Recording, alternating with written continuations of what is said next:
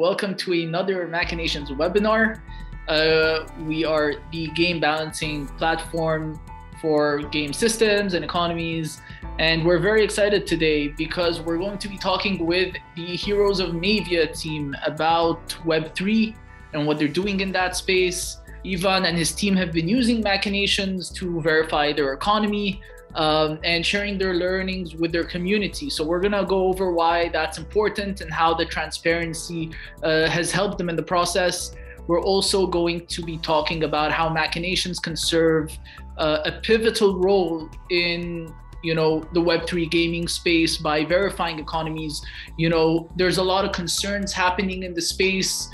People are citing a lot of issues regarding economies, scams, all these things. How Machinations can be there to audit these game economies and ensure sustainability. That's something that we're interested to explore in the space, and we're going to be talking about how Heroes of Mavia, have benefited from that. So I'm Mohammed. I'm a game designer at Machinations, and Matthew, do you want to introduce yourself? Hi, Matthew. So I'm one of our game designers and evangelists. You probably all seen me before in some of these sessions. Today, I'm going to be doing a quick intro and then handing over to the brilliant team that we've got with us today. Perfect. Cesar, though he's not with us in the webinar, has worked on today's model. So shout outs to him.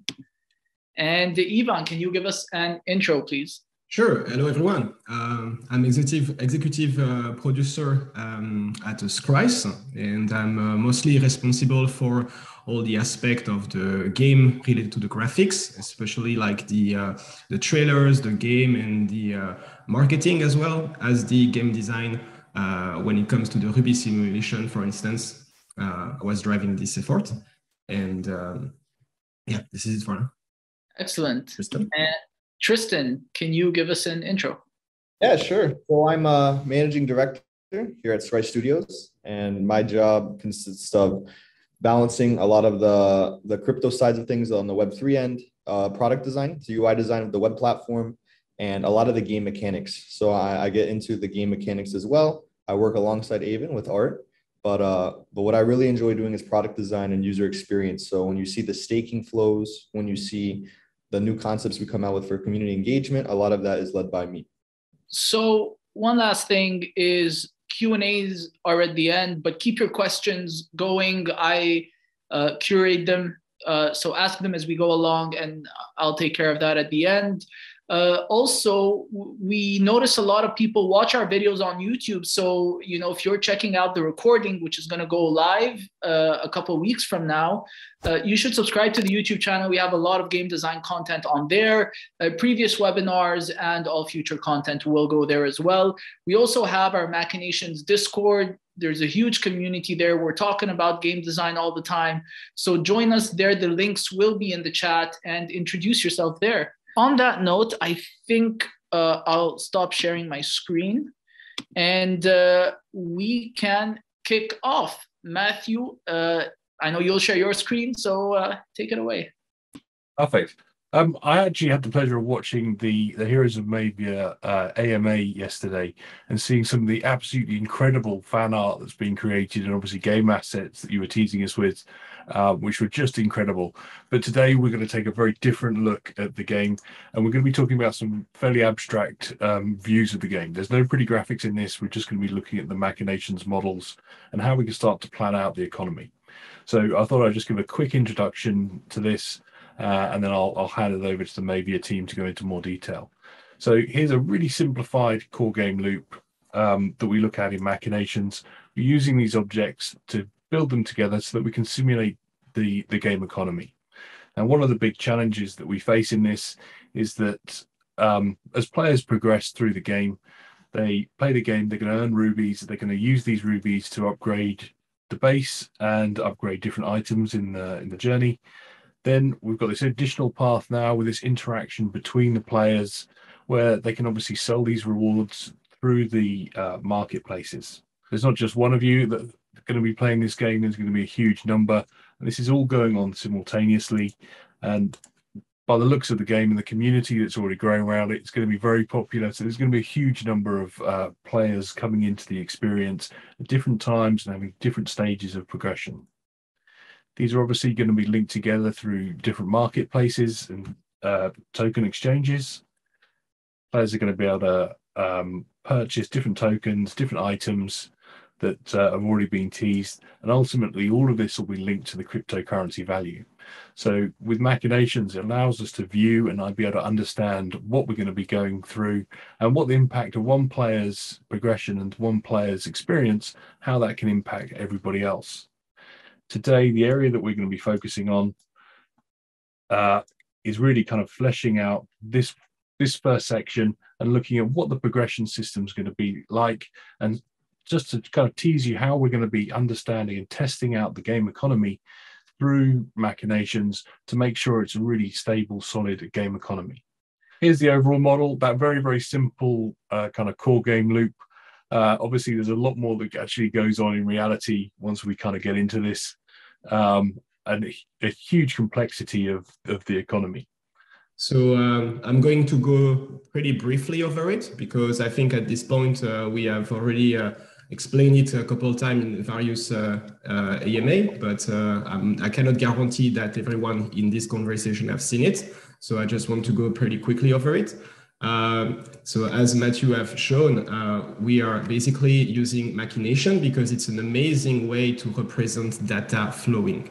It's much better than using a Google spreadsheet or this type of stuff. And for me, it's a playground because I really love nodes pretty much, and I love the procedural logic. And this is making a lot of sense for making predictions based on probabilities. So as we can see, the idea is that every day, a couple times a day, there is battles that are done, and there is chances to lose the game, win the game for 1 star, 2 star, and 3 star. And depending on that, we have different mechanisms that are triggered.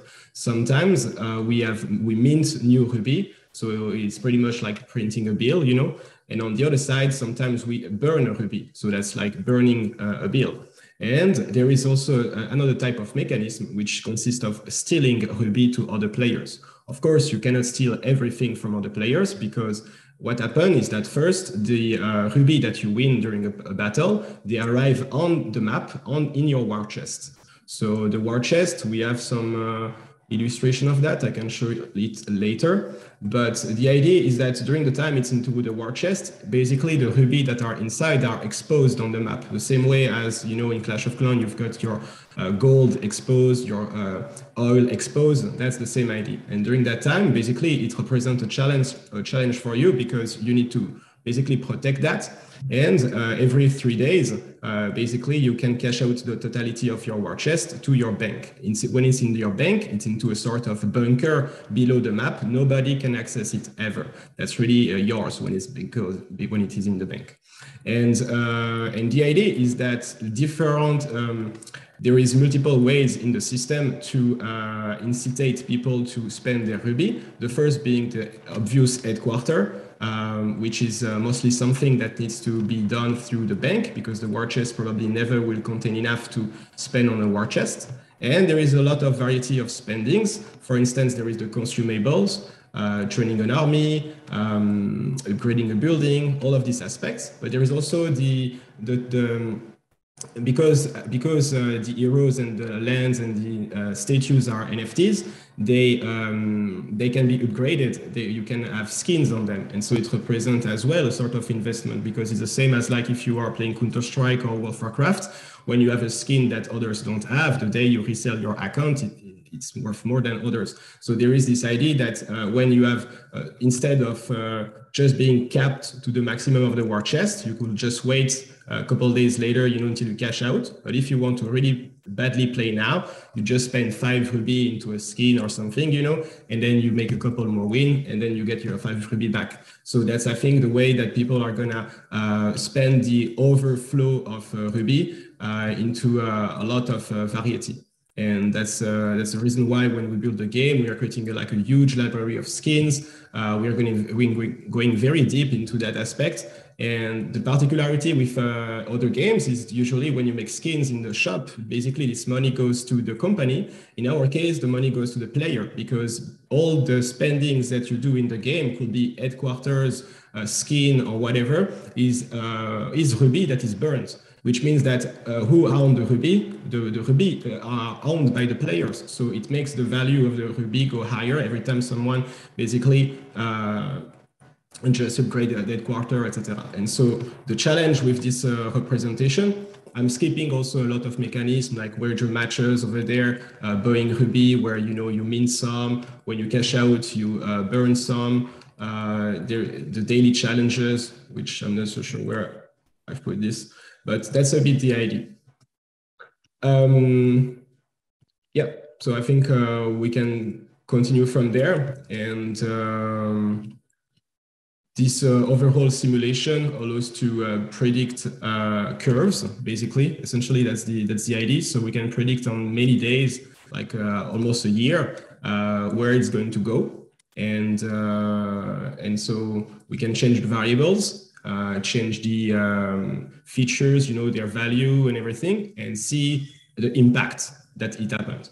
And we can play with Machination. That's really the nice thing about it, is you can not only make your curves, your simulation, but you can calculate it 1,000 times and then average the results, and it gives you a better idea now if that's true or not, because it's like throwing the dice, on the table and expecting for always the same average, but you have to throw the dice a million times to get like an idea, right?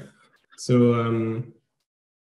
okay, that I think is the presentation. We can continue from there, Mathieu.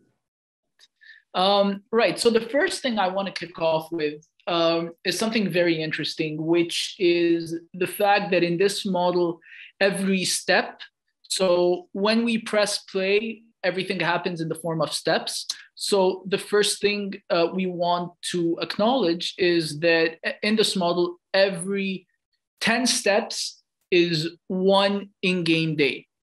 So what's basically happening here is that when we go to the war chests and the bank, we'll see something very interesting here, which is that you can the interval at which the cashing out happens and the war chest saving happens is every 30 steps, which is the equivalent of 3 days, which is what Ivan said. And that's the first important distinction I wanted to make. So what we have here is the players will play, they'll get their rubies. And in this version of the model, which Cesar worked on, we have something here, which is the purchase power, right? And this basically comes from the war chest, comes from the bank, and also comes from players buying ruby. And we'll get into the multiple player personas very soon. And essentially, this purchase power is the skeleton or the backbone of this model, because from there, just like Yvan mentioned, players can upgrade their HQ, and they can also spend on items. And there's different scenarios here. So purchases where the war chest is full without a bank, purchases where the war chest is not full, and purchases where it's done through war chest and bank. And of course, these have different costs. So coming out of these scenarios, one of the first things that we want to acknowledge is that each game has player personas, right? So we've mapped out 5 personas for this model. There's the people who will cash out straight away, right? They're play-to-earn players. Their fundamental goal is to make money. So these kind of players aren't looking to be competitive. They're looking to make as much money as possible. So that's the first type of player. The second type of player is a competitive player. That's someone who wants to compete at the highest ranks. They love the game. They love the aspect of competition. And they're going to have different purchase strategies. The collectors are the kind of people who like many aspects of the game and aren't necessarily following the meta, like the competitive player who is always up to date with the meta, changing their strategies according to the meta, their heroes according to the meta. The collector is trying to collect as much as possible and have a nice variety of heroes, a nice variety of land decorations and statues. And the casual player is the kind of player who, you know, every day they join the game, they have something that they want to do. You know, some days it's competitive battling, other days it's cashing out, you know, some days it's you know, collecting and buying different things. So the casual player doesn't really have a set strategy when it comes to how they're playing the game or an end goal in mind. And the final persona is what we call build enjoyers. And, you know, I'm that kind of player. In card games, for example, I like specific builds that appeal to me. And, you know, if they're in the meta, great. If they're not in the meta, you know, that's fine too. I just really enjoy playing with a specific class or playing with a specific deck in a card game, or playing with specific heroes. And I'm always going to play them. And so I'm always going to max out as much as I can from what I enjoy. The other thing is that, you know, these kind of players, they're semi-competitive. So you'll see them, you know, adhere to the meta to some degree while sticking also to their core build. So, you know, if their build is out of the meta, they're just going to switch a couple of things around while maintaining, you know, the same strategy and style of play. So these are sort of the 5 personas we've mapped out. And one of the things that we've done is you'll see in the formulas here, we've changed these registers to be based on the personas. So A is the persona, right? The state connection comes from the persona pool. And this register, you know, it says, you know, if A equal 1, right? So if we're using persona 1, if the pool, the number of resources in the pool is 1, then multiply the register by, you know, this amount. If it's 2, multiply it by this amount. And so this is how we change the values based on the persona. And you'll see this throughout. So I want to go back to purchasing rubies. So this is the state connection that comes from the persona, right? State connection A comes from the player persona. It goes all the way here to the register that manages the purchase of rubies. And you'll see like the different personas. So, you know, the play to earn player, they want to earn money. They don't want to spend on rubies. So, you know, you're not going to multiply it with a high number. Whereas if you look at, you know, the second persona, you know, the competitive player, they want to buy rubies so that, you know, they can max out their heroes or max out, you know, their HQ, because the HQ unlocks more heroes. And some of those heroes might be part of the meta. So, you know, they're going to spend a lot on purchasing rubies. So, you know, by using that persona pool, we're able to change these values and run simulations accordingly. So one final thing I wanted to point out is we have those same registers here as well when it comes to the purchases. And you'll see, you know, when it comes to something like the land decoration, when we run the simulations, you'll see that, you know, the competitive player is focused on, you know, their heroes and their builds and their HQ and, you know, dealing as much damage as possible. They're not really focused on land decoration, right? They want to make sure that all their resources, you know, aligns with their strategic goal when it comes to playing the game, which is, you know, being number one, competing and winning. So that's sort of like how we've, you know, updated the model to include 5 player personas. Of course, there are many more. We just used 5 as like a good start. And how we've added the purchase power pool here, which is the backbone of this model, which controls, you know, where all the rubies come from and how players spend it. Looks amazing. Love the updates. I am. I think it's funny. It's not how I imagined it, but I think it works the same. I thought that we will generate results and re-import them and recombine them after. but it's a possibility as well like this. I was just going to step in and just kind of a slight caveat, which is to just let everybody know, obviously this is all work in progress. If you see any numbers on the screen, everything will probably change a lot of times between now and when the game's released. But actually, Aiven, so that actually kind of becomes a question for you. Like, how do you foresee kind of the iteration process and the development process of as you go through and balance this system? Interesting question. So the process right now, I have spent when did I start this? Maybe in December, something like that.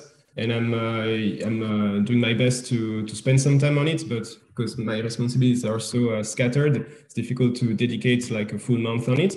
But the deadline I saw for this is basically the alpha, the beta, the release. It doesn't have to be finished by the end of the week because it doesn't matter at all. Especially if it's finished by now, we will continue adding features, along the way based on community feedback, or just like what we think is good. And plus, we have actually features that we never announced yet. So the problematic I have is that I cannot complete the model until further in the time, because until we revealed all the components, plus that we also locked the value. So that's the reason why, indeed, when we look at this simulation right now, it's just a work in progress. That's the reason why it's called Ruby Simulation 0.2. And as I told you before, I don't imagine it going less than like version 2.0, 3.0. This is something that basically has to be adjusted along the way. So it's going to have iterations every couple of months for like years. It's the way I imagine this. It cannot just like stop at some point and say, oh, we're done. It has to always evolve, and we have to compare it with the live data, one way or another, live or almost live. But this is the idea. So no. Honestly, I think it's a tool that definitely has to accompany us during the way, because one thing that it's what I told you before. It's like a representation of big data. I give you a database with so much data. What do you do with that? You start to make P charts. You start to make data flowing between one thing, and now you start to see some through. You start to see relationship between stuff. So that's exactly what Machination is, but for us, for the Ruby flow. So this is like a long-term process. It's not something we can say, oh, it's going to be finished in 2 weeks. Plus, there is no point to finish in 2 weeks. So it's going to be evolving all during the way. And the way I see it is at least like 4 or 5 big moments of work into it, before it's released. So now I did maybe 2 times and it created this. And I did it on Firefox. So if you use it, use Chrome, guys. It's a good advice. And your mic was muted, Matthew. But this is the situation with this. It's a great tool. It helps to visualize data, especially data flowing. It helps to visualize probabilities. And since what we are building is very important to have something solid and stable, and there is so many components, these components that are not yet into the simulation, also I will look in one way or another to make them talk to the simulation, because maybe then Tristan can expand further after that. But there is not only the game to balance, because if I was making the game design the most perfectly balanced, it take all the personas, and there is everything that's perfect. So there is a balance of 1 for 1. Every time the game creates 1 Ruby, it burns 1 somewhere else, right? And there is a liquidity that come inside, and then the game produce basically no over burning or no over minting. That will be great, but the problem is that it's not enough, because the game itself is the game. But next to that, you've got the markets, you've got all of that are related. So this is where we have things in plan, but I haven't revealed everything yet. Also, one of the angle, plus all the mechanism of gaming, but this one is with the markets. And this is something that to get the whole picture, you need that as well, I think so, because it's a whole ecosystem. It's not just a game. And because if it was just a game, honestly, I'm not even sure that this thing could work. Otherwise, it will mean that you need to have constantly people, who spend skins, and people who has to be a one-to-one. But the beauty of this system, I think, what's showing, and it's interesting. If I get back to my presentation, or I think I have to just screen share. But the idea here is that it doesn't have to be balanced the way, like, you see my screen now? Yeah.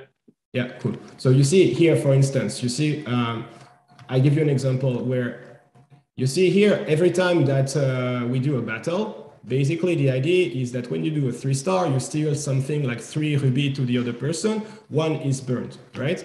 But so 2 is just exchange between wallets. There is nothing that change, and 1 is burned. But here, in some occasion, you can win 2. So you may think, okay, if just this thing was out of context, you may think that's not sustainable, right? Because this is you don't burn enough that you mint, you see. And so, but the idea is that there is many other systems, and so these systems sometimes burn more than they mint. So some of them mint more than they burn, some burn more than they mint, and overall, as an ecosystem, then it's how it can be sustainable. So this is a multitude of mechanisms, not just one, and they have to be related to each other. So we have a question from the audience that I think is relevant to ask now, which is, when it comes to building and iterating on the model, what surprises do you find, and how do you adjust your model to address those surprises? Oh wow, this is a night-long conversation with Tristan and me. This is it. I have no explanation. It's like, oh, we have a problem. Here is this, because if we see this under this angle, we have a problem. So we are looking to solve it. And the way we solve it is always, I like it, because Tristan and me has different perspective on a problem.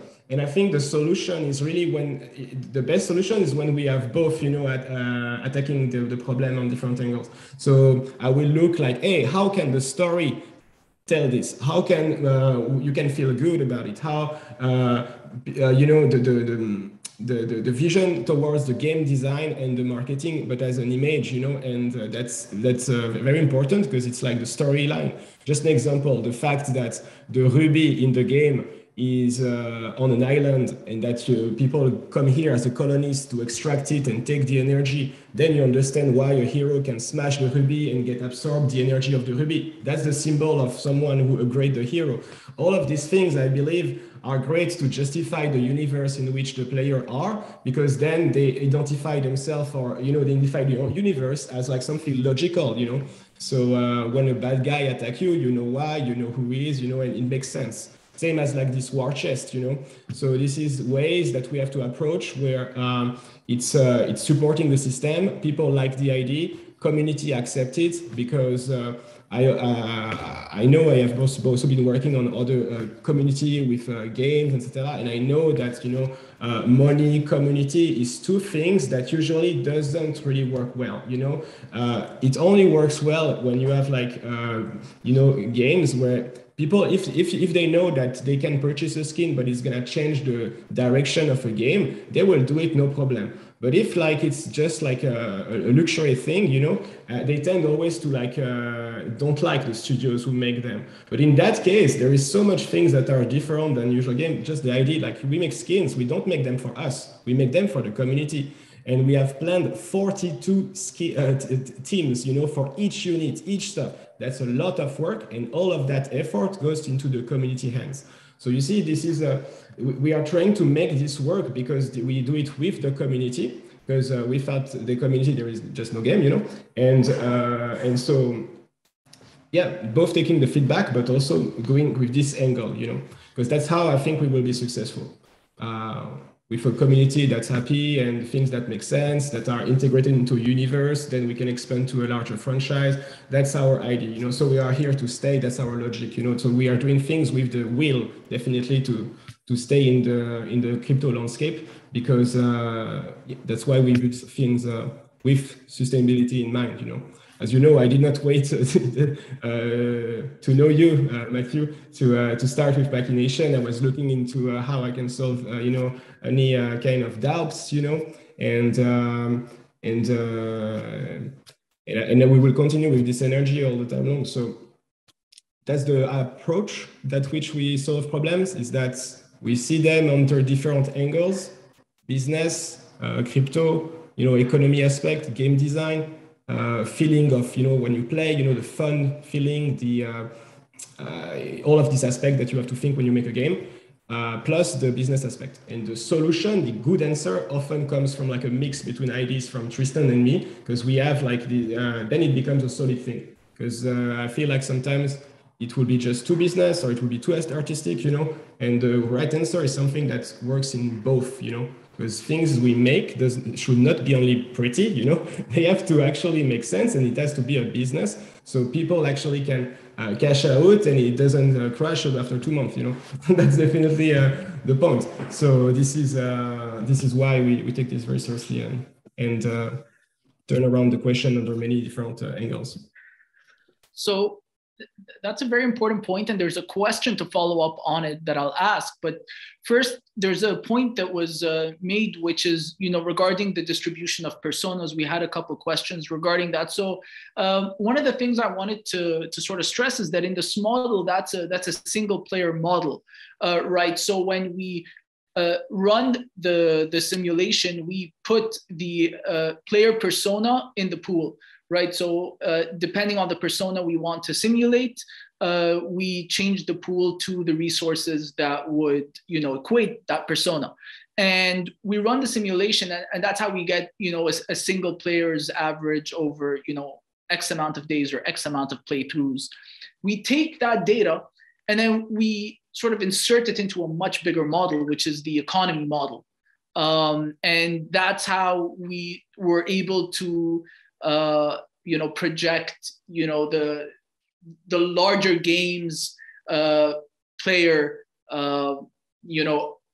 how they as a persona as a whole in the game, rather than just a single player. So we take that data and we add it into another model that sort of extrapolates that data, and we're able to then, calculate the overall economy accordingly. So that's just a single player model. It doesn't account for every player of that persona, rather one player of that persona, and we extrapolate that data in the larger model.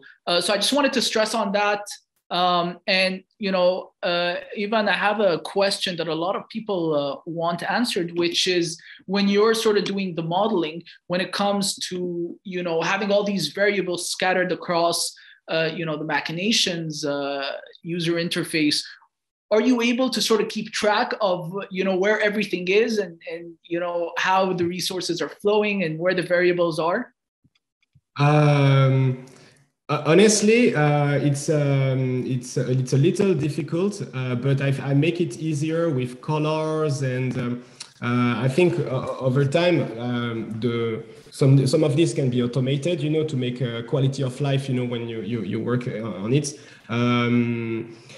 Well, the way I try to organize it is that I try to group into areas, and the thing it was so I agree. There is a problem by going like very large, is that then you have to connect very far, on your nodes, and sometimes you end up being like, okay, where does it come from already? And you have to go back and check. So this is a bit the back and forth. So the way I'm doing is actually I'm doing a register to a register that does nothing. Just get me this register. So it's kind of like nulls in Houdini, where it is useless, but it's just to give me like the path I want, so I can transfer the data, and then I can make a bridge from there, So it's the way I organize a bit to get this variable somewhere else in the graph, and the somewhere else is very far. Otherwise it's a very logical process. So and also sometimes probably what I'm going to do is also erase everything and restart from scratch, at some point, rewrite it down, very cleanly, because, there is always the idea that when you build something, at least the way I build something procedural in 3D, and I feel that there is some similarities here, is that I first build it to make it work, and then I go back to it and tweak it to make it beautiful. So first, that's my process. First I make it work, then I makes more sense and precisely, and then also I make sure that I have colors and very bright colors on the lines, so I can really, they don't become everywhere, So colors, organization, logic, and following register, and this type of thing. Perfect. Got A it. quick question, because actually you've been super transparent out to your community about the kind of the process that you're going through, and how you're thinking and applying kind of game industry best practices to make sure you've got a super sustainable economy. There was a question in the Q&A just asking how much of the information you're going to share, how much are you going to kind of hold back slightly, if at all? Like where do you think that balance point is? And for other developers, like what's your view on how much you should share with your community of how your economy is designed? Honestly, I am 100% in favor of games who open 100% their project management or stuff like this. It has happened many times before me. There was, for instance, I remember Subnautica. You can see their Trello. You see everything there. The game I was working before, I even had my project management be the same as the wiki and also connected to the Discord in the game. So whenever a developer he click a checkbox or a new task is added, boom, it goes on Discord. And everybody knows instantly. There is no lag of communication where people are like, whoa, they don't care about my problem. And then at the same time, it's not true. Sometimes you have like 2 or 3 people working on a bug and you have 10 people complaining it doesn't move forward. So I think you have to really show a lot, because also many people don't really understand completely what is creating a game, and the more you take them with you, the more they understand the struggles, the more they understand what's difficult, what's easy, where we are good, where we're not, or see or that. So I just believe that it solves so many problems of communication. If you can do it, just be open on everything that you can, because you still have to keep some secrets, because the secrets, for instance, especially marketing wise, you don't want to first day explain everything you have. You want to keep some good stuff, for giving some good news. So we have stuff like this. There is at least already 3 or 4 on top of my head that are every time we're going to talk about it, people are going to be excited. So we don't give all the excitement in one go, but at the same time, we are producing very fast. We have like a lot of artists, and I like to get the opinions of the community even for the skins we make, because it just makes sense. We're building the game for our community, and I want them to be part of that. So the way to do it is to actually be transparent and let them see the information, so they don't even have to ask. And then the community between themselves are going to become moderators and reply to each other, because they just have the information. The people who are lazy, they don't know, they ask. And some people that are not lazy, they're invested, they reply. And so as a whole, it becomes more powerful than if we were like keeping every secret behind the door, not saying anything. Look, this is the reason why also we are here with Machination, because we were so open. We could have done like many others, probably just work with Machination and say to nobody that we use Machination. But I don't care, because I think by taking people part of the process, they saw that we are not shy on that, And I think it's very sensible that, people trust, even if we were just making a simple game, we will need to convince people to trust us if we make a Kickstarter or something, And here, this is the same as a Kickstarter or something. So you want to be showing evolutions constantly, be very open as much as you can, while keeping some secrets again, because that's good cards to play at the right time. And this is it. Got it. It's great view. Nice. Yeah, we're getting a couple questions on Persona, so I'll just answer that really quickly. Questions around, how do you determine the personas to begin with? How do you determine, how each persona will purchase? So first of all, I want to stress, like Matthew said, none of the numbers in this model are based on anything. This is just, an imaginary numbers. But when it comes to sort of decisions and how you should go by them, well, essentially, you start with sort of like some sort of like market analysis, right? You see what kind of personas are in other games or games of the same genre. And you also understand, again, based on data, what are their purchase habits, what are their play habits, and you sort of like put that, and anything that's missing, you make a close assumption. And then from there, once you have your game live, you change that based on real player data, and you monitor the economy, and you monitor your game systems and your gameplay loops. And if there's something you feel is not right, then you tweak that, you run the simulations, you see if it's improved or not. And then from there, you update your live game, it goes live, you get the player data, rinse and repeat. So it's just a sustainable way of doing game design. But yeah, another question, Yvan, which is very interesting, and it's important given everything that's being discussed in the Web3 space, which is understandable, is how does the Heroes of Mavia team avoid the big issues like a pump and dump scheme happening with the rubies? So what are the mechanisms you guys have in place to ensure that the economy remains sustainable with the influx of players or certain types of players who are trying to game the system to one up everyone else and have that scheme in place? I can answer that for him while he's fixing his mic. So yeah, this is the first thing we thought of when we were developing this. We don't want to build something that's a temporary phenomenon that's not sustainable. We're really trying to set a trend. And a lot of people have told us, we're all eyes on Mavia as far as the tokenomics and constructing Ruby, because the approach we're doing is completely different than what most games do. When you ask any game, if you ask any traditional game, what's your goal of launching this game? Obviously, it's to make a great game. It's to make something people enjoy. But from the business decision, it's to get the most amount of players and get the most amount of in-app purchases. But ours is not.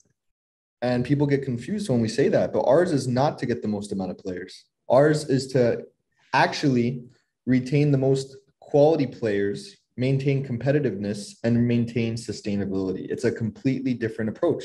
That's why our land is so limited, because it adds an element of predictability. The number one thing for us is predictability. We need to know and plan what's going to happen.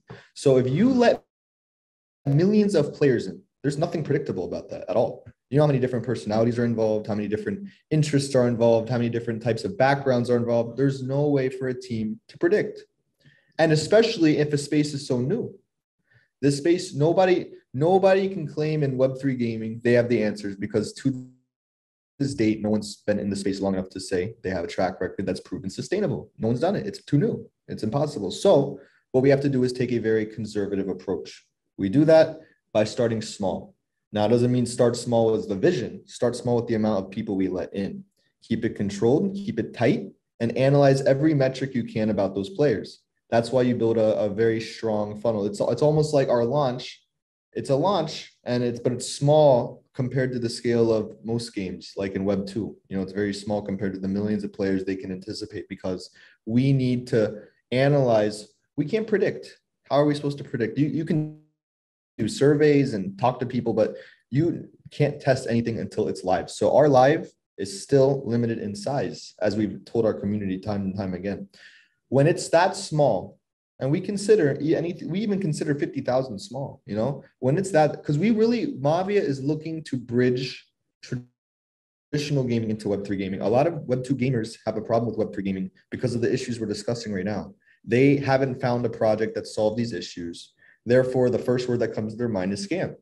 So no one will fix that until, common sense, someone fixes the problem, right? Someone makes a sustainable game and shows it can be done. Because it's never been done, we have to experiment. We can't experiment unless it's a controlled subject group. So we're keeping it tight. We're going to analyze what people's intentions are. We're going to get intense feedback from them. What do you like? It's almost like we're building two things. Most games, they just have to make it fun and it work. That's it. If people enjoy it, they win. We have to build a game that people enjoy, but then it's even a bigger task to make a mini nation, a mini economy that people want to contribute to, partake in, and it sustains long term. We have like two things we're juggling. So we have to keep it tight and controlled so we can analyze. So to answer your question, here's the variables we're introducing that do that. One, controlled subject group. There's a limited amount of land. Two, limits to the amount of Ruby. If they can earn unlimited Ruby, which actually they can, which I'll explain in a moment, but if they can just sit there all day, and just play, and their only intentions to mint and farm Ruby, it almost breaks the system. What you have to do is set limits to how much can be minted, but we don't want the players to say, okay, I washed my hands for today. I minted all my Ruby. We want to allow them to still keep playing and it be fun, right? It's a game still. It's not going to work. So what they do is after a certain point, the system switches. You minted all your Ruby. You created your quote unquote drain on the economy for the day, which is fine. We have systems in place for that. So it's completely encouraged. Now it switches. Now you're not minting any more Ruby. You're not creating more Ruby out of thin air. Now you're stealing Ruby from others, which actually helps because now it creates competitiveness. It's almost like Mavia is the perfect game for play to earn because there's two components to it. There's offense and there's defense. Offense is when you're attacking others, obviously, and you're stealing their Ruby. But if you have no defense, someone's just going to steal yours. Now there's limits. You can't just completely get wrecked and get everything taken and all your hard work. It's reasonable.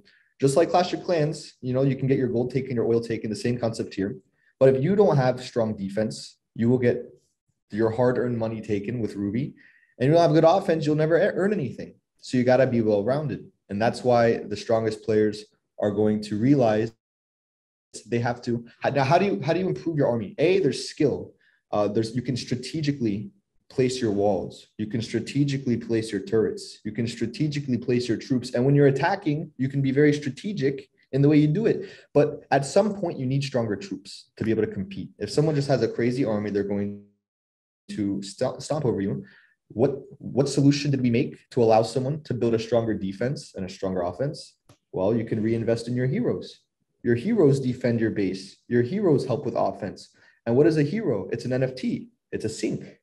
So now players, they recognize the value of reinvesting the Ruby earnings into their NFTs. They recognize the monetary value of reinvesting into their base. It makes them build something to progress in.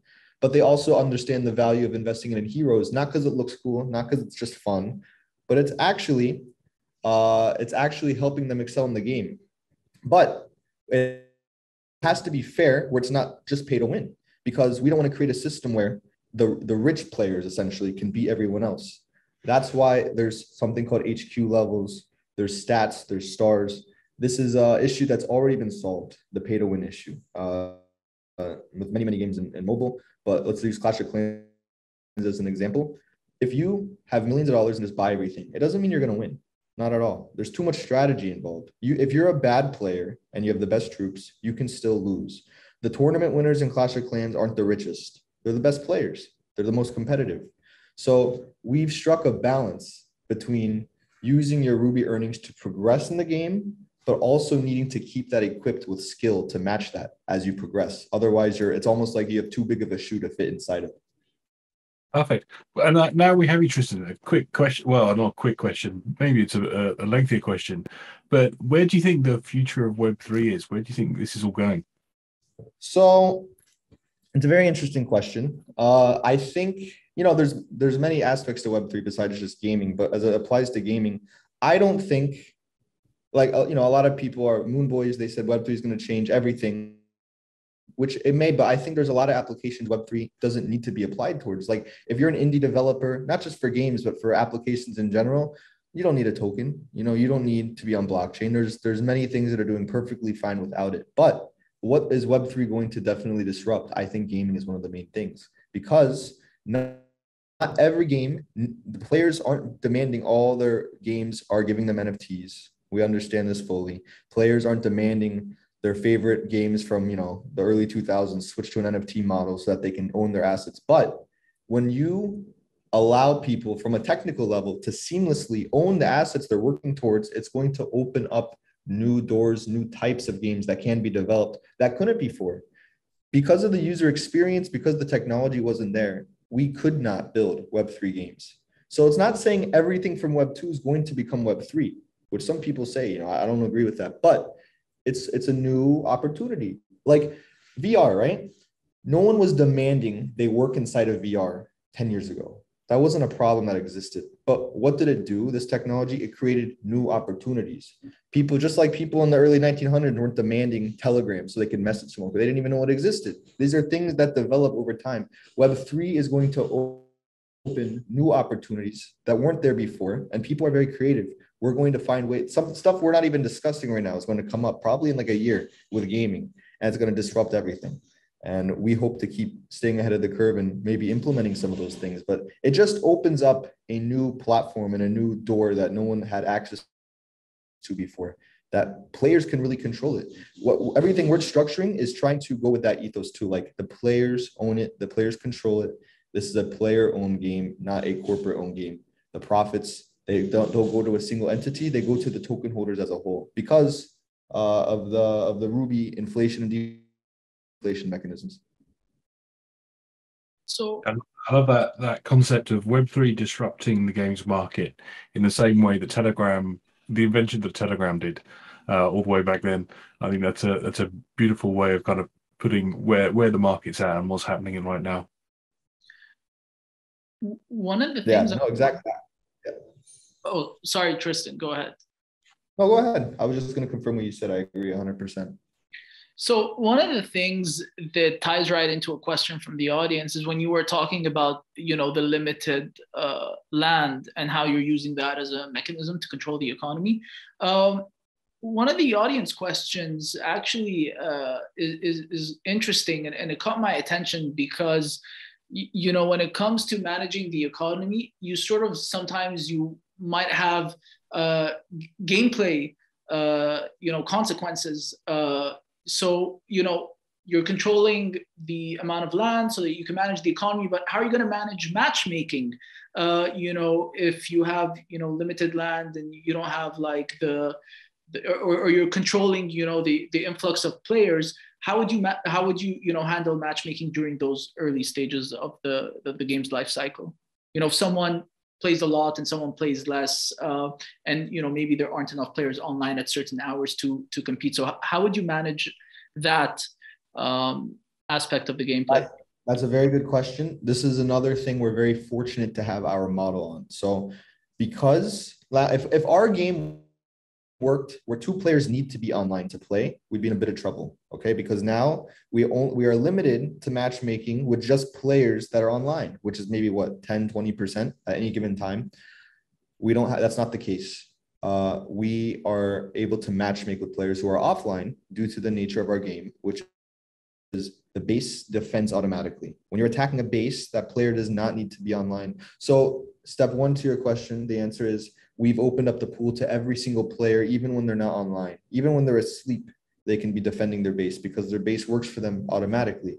So that solves a large chunk of the issue, but still we're going to need a lot of players and bases. So we have several things that we have planned. Some has to do with having some team developed bases that kind of keep a wide pool of competition on each HQ level. Actually, the larger problem to your question isn't even the amount of competitors inside the pools. It's how do you keep a strong pool in each HQ level? Maybe a lot are in HQ1, lesser in HQ2, even lesser in 3, all the way to 10. What happens if someone goes to 10? There's no competition there, right? Because it takes a while to get there. Someone may have purchased Ruby. That's the real problem. And we have solutions for that. We don't want to give them all away because just like Matthew was saying, I'm a little bit more I like to be strategic with what we reveal. So we do have some things in place to keep that competitive and keep a large pool there. But the main problem for us, for our game type, isn't really how many online players there are or how many players there are, period, because there is a wide pool, because we can tap into offline players. The real issue is how do you keep enough competitive pool options for the players at the higher levels when most players aren't there yet. So if I may add on the matchmaking, it's also a mix of calculating the value of the base, where every piece of building has a score in a database.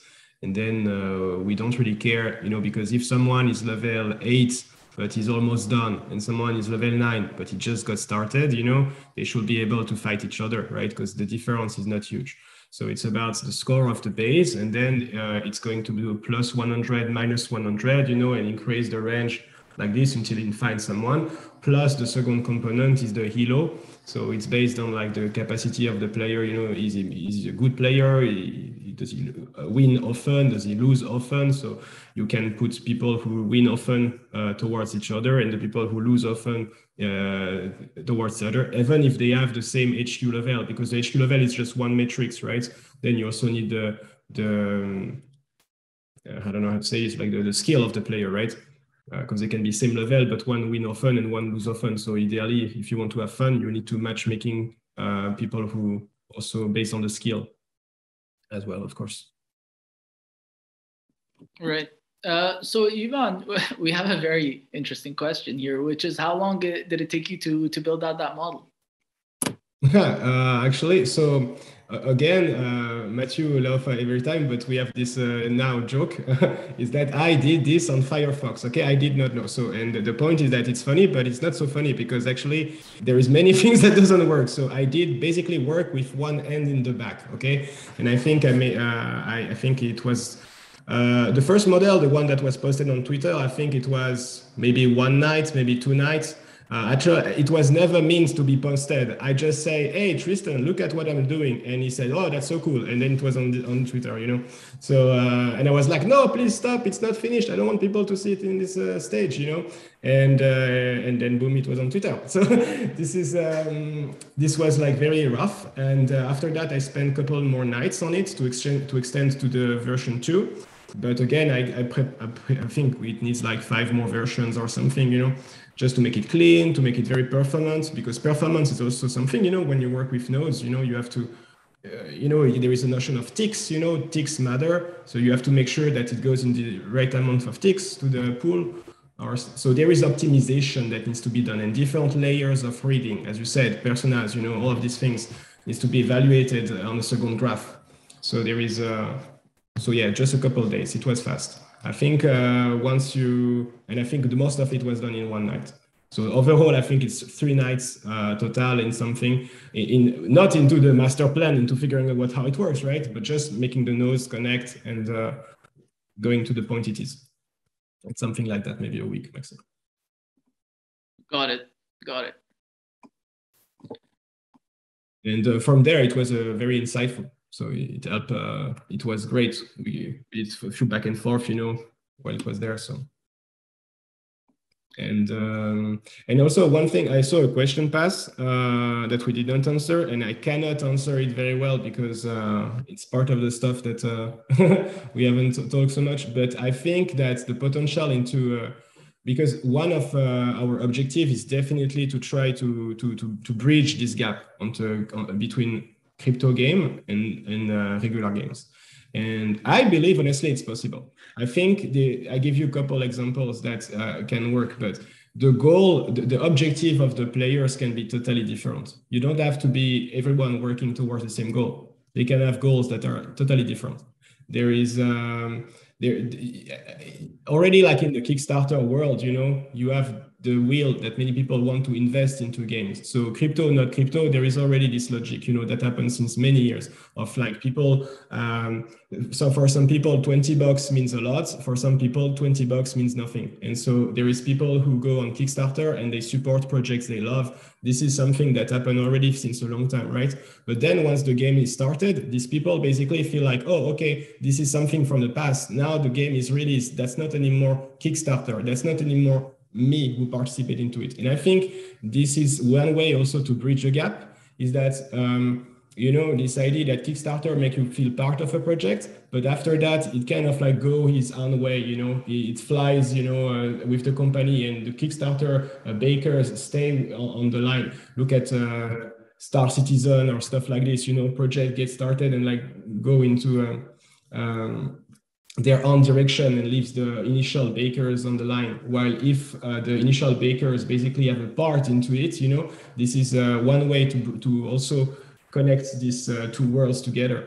So, and that's just one idea. So roles in the game can be different, or the aspect that there is already different behavior. Also, people can exchange services.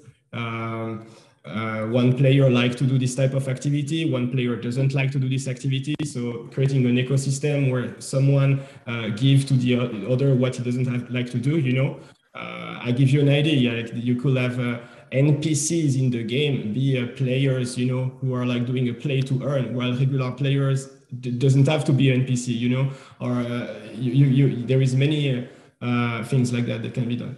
So, and I think this is the way that you maybe bridge the gap between both, So that's two different ways that maybe give some options to some people. Got it. There's a question for the Machinations team that I'll answer super quickly, which is, in response to the large projects that can arise, are there any thoughts to organizing and grouping these projects when they get to the site? So that's something that me and Matthew were talking about last week, I think, and it's something that we're trying to find some interesting solutions for. So yeah, we'll keep the community updated on that. Yvan, there's an interesting question here, which is about bots. So how do you prevent bots? How do you plan on countering them?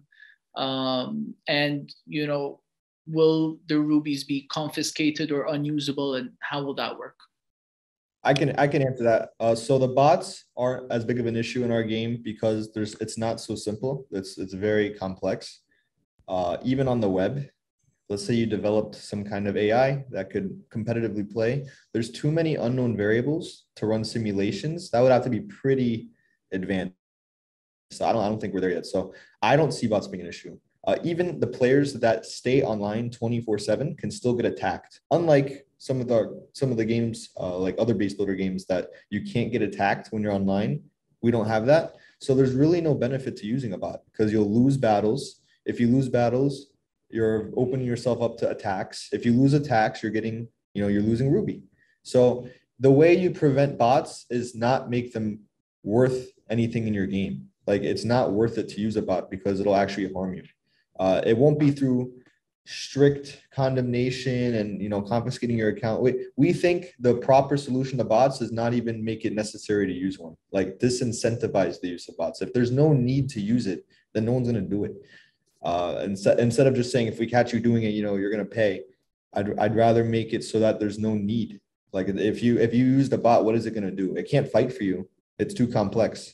There's too many unknown variables inside the base that you're attacking, such as the hidden troops they have that you can't see. That would completely change the dynamic of the game. It'd have to think very quick. It can't run that many simulations. So we solve that issue by not having a bot-prone game. Plus, past as we said, there is a limit to how many Ruby are minted. And after that, past this limit, you can continue to win Ruby, but only by doing a 3-star and by stealing. So I don't think the bots can consistently do 3 stars. That would be very surprising because. Another great question. I think this is a great one for you, Tristan, which is, how do you think about social aspects of Web3? And how are you kind of planning to make it, obviously you've built an incredible community, but how do you think the social aspects will kind of interact within your game, and how important is it in Web3? I think one of the coolest things that's going to happen that we're leading the charge on is esports. Esports in Web3, I think, is an absolute game changer because the prize pool, you can directly tie it from the success of the game, which means the prize pool can be bigger. It's not just a marketing event for the company. Now it's like part of the ecosystem. We want to make esports part of the model. And it actually helps the Ruby model because you have two ways of looking at players. We're talking about personas, right? What are the players' intentions? One is just to kind of farm mine, try to extract as much value as possible, but the other is to win. And Mohammed was speaking about this, like the people who want to be competitive, who want to be elite. But if it's a play-to-earn game, they should want to be elite because they'll be also earning more also through that. If they win the battle, the extreme battle, it's not just for the clout, it's not just for the flex, it's also because they'll win more. But you can't afford to do that for everyone. So we're structuring, and I'm not going to give away all the secrets, like I said, but we're structuring a model where we think more players will want to play competitively because there's bigger rewards. And the rewards are basically automated. It's not something we internally say, okay, this week we're going to do this. It's part of the system. It's part of the infrastructure of the game, is that there's winners and there's not winners. And you can disproportionately reward the players who win, but it actually balances the game a lot easier because the people who didn't are going to want to try for next time. And it's not like 1-2 winners. I'm talking a lot of winners, like a lot of winners. The people you're competing against and the people in Discord who you were there day one, these guys are killing it. So people, they gotta chase that big picture, that big dream, as opposed to just thinking, how can I cash out as much as I can today, So for social aspects, I guess the answer is for us, and with respect to Mavia, I think esports is going to be the real game changer for us. And we've already partnered with Team Queso, which is the largest Latin American esports team, especially for Clash of Clans. If you look at Clash of Clans, they follow them on Twitter. I mean, these guys are no joke. And we have, I'm not going to say who, but we have several others, some other big, maybe even bigger, already in the pipeline that are closed, basically. So we're going to be releasing them soon. But esports is something that we're placing a big bet on, frankly, because we think our game is very esports friendly. A lot of games are not that fun to play right now, but we think ours is very streamer friendly, full of drama, full of action, full of different diversity of the characters and the skins. It's very esports friendly. So we're placing a big bet on that for social. And the match are replayable also. Beauty of the blockchain. Yeah, every single match. We almost like have our own streaming platform built. And people will still use Twitch and YouTube, of course. We will incentivize that. We will encourage that. But we want every single battle that's fought in Mavi to be permanently recorded, almost like a blockchain of battles. So you have Etherscan where you go look at the transactions. We want the same thing for battles. Oh, he fought 6 months ago, this guy, here's how much he won, here's what he did with it. It's like a trail of every transaction in the game. Very open and cool. And where we're going well over time, and I think this has been a fantastic session, and a huge shout out to the Heroes of Mavia team for coming on and kind of walking us through what they're doing to prepare and to make sure they've got a fantastic game economy. Just for everyone, obviously, this session's being recorded and we'll pop it up on the YouTube channel if anybody wants to go through and review it.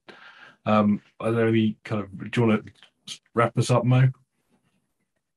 Yeah. So again, wanted to thank the Heroes of Mavia team for joining us today. And, I think it was a very insightful discussion. I think the audience, enjoyed it and learned a lot. Wanted to, let everyone know that, the Heroes of Mavia team do have an active Discord. And someone was asking about the white paper as well. There is no white paper for the project, I believe, but there's the deck on the website, correct? Right, yep. Perfect. When it comes to Machinations, we have our YouTube. We also have our Discord. They're being linked in the chat, so join us there. And thanks again to everyone for joining us today. This recording will go live in a couple of weeks. If there's anything else you guys wanna say before we close off. Oh, amazing. Thank you so much. It was great. I had a good time. Yep, likewise. Great team. Thank you, guys. Thanks, guys. And we'll be in touch on Discord. We'll continue our conversation there.